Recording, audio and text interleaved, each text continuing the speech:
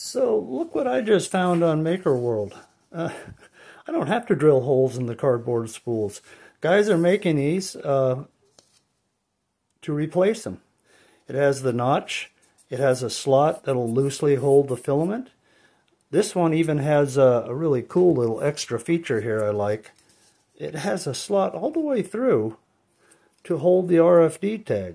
So if you put this in here, you may recall sorry, I'm hitting the camera.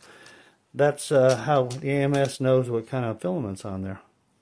So that's cool. And, you know, it's just like a cardboard spool. Locks in with the notch. Snap it together and there you go. The filament is just right for an AMS.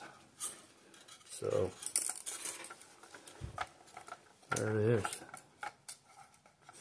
And it holds pretty good, but it's loosely connected. So, yeah, there's a solution right there to hell with cardboard spools. Just rewind onto these things. Anyway, I thought you might find that interesting.